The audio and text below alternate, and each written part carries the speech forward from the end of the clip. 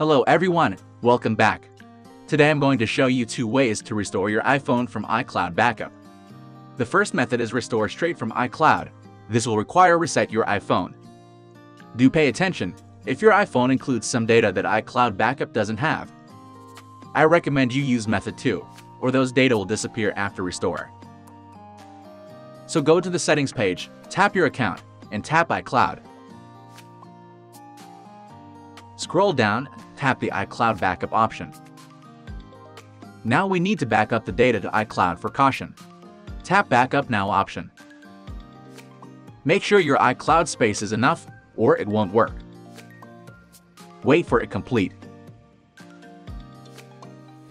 Then go to Settings page again. Tap General, scroll down, tap Transfer or Reset iPhone. Tap Erase all content and settings. Tap Continue, enter your passcode, tap Erase iPhone, then wait for the reset process complete. It will take some time. Then you can see, you need to resettings your iPhone. I will skip the not important part. When it comes to the app and data page, you will see an option named Restore from iCloud Backup. Tap it and log in with your Apple account.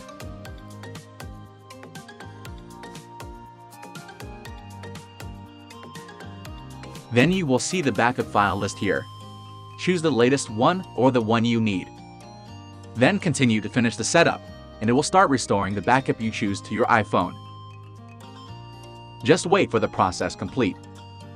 When the process is completed, your iPhone will reboot. Then you can check the restore is successful or not. The second method is using a tool named UltData.